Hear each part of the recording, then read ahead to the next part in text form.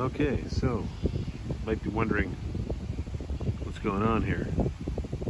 Well, what you see before you is a new growth maple tree.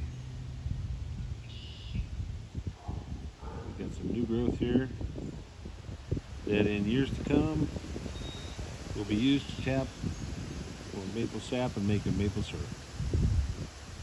We've had some new saplings pop up here over the past few years. This one has been growing for probably about 4 years now. So that's about a 4-year growth. And that thing is probably about 20 foot tall. It's this tree here.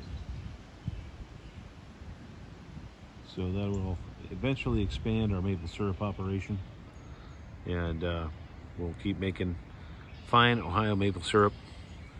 And right now, just kind of back here and enjoying the end of the day and doing a little bit of a nature walk and checking out the strawberry patch.